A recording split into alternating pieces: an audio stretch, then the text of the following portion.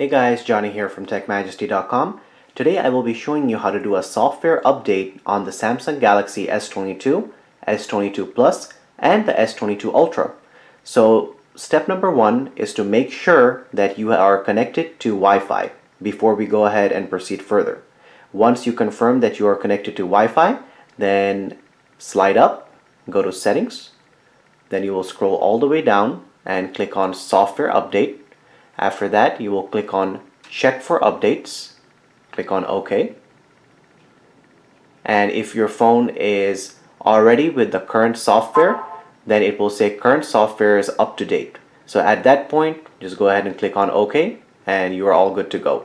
Now if your phone does have a software update available, then it will go ahead and click on Continue Update, and then from there just go ahead and follow the prompts to complete the software update.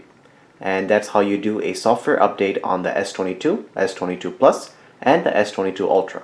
So guys, if this video helped you, please hit that like button and subscribe to our channel. And if you have any questions or comments, please leave them in the comment section below.